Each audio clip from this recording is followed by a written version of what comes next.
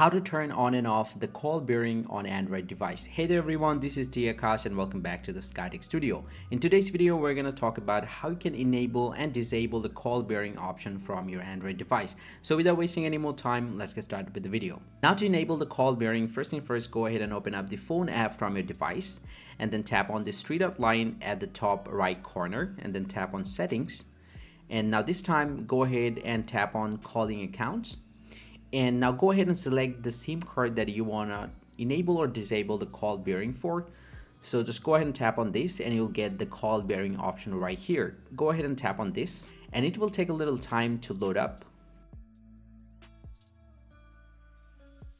And once you're here, you can select the call bearing option for the individual option right here. You can enable the call bearing for all outgoing, incoming, and others.